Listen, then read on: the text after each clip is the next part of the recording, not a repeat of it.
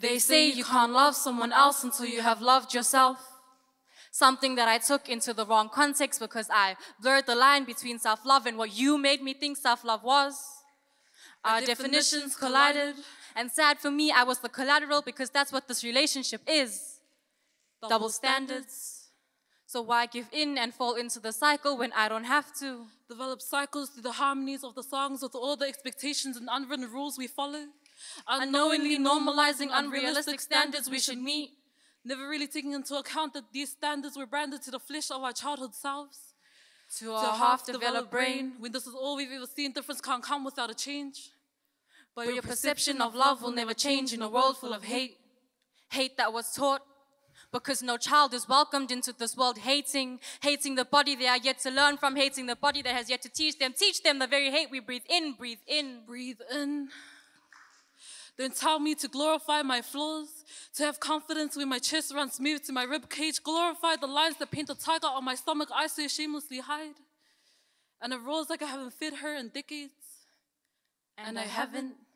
I fear that in feeding the monster will continue to mark the days on my hips. Numbered like the flaws you labeled on my body. A body that wasn't yours to vandalize.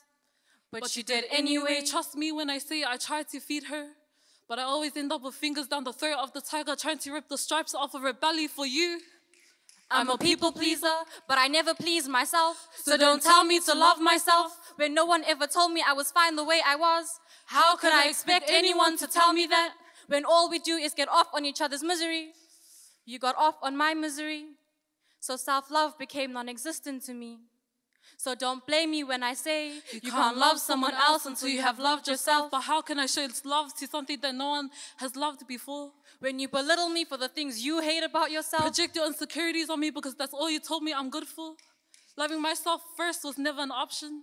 And maybe it will never be an option because it will always be an eye for an eye. Self-love will never be unconditional. And I have you to blame for that.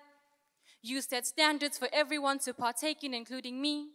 But I'm not your expectation and I'm not your exception. It's not my job to blend in the notes seamlessly just to please you. So this is non-existent. Self-love is non-existent. Just a definition that has been collided with the truth. They say you can't love someone else until you have loved yourself. And after 3 minutes, I still don't know what to say to that. But what I'm wondering is whether I can give love.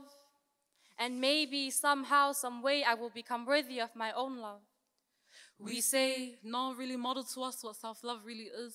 But we'll keep trying until it isn't a definition that looks like a collision. Until we're no longer fighting for our own worthiness.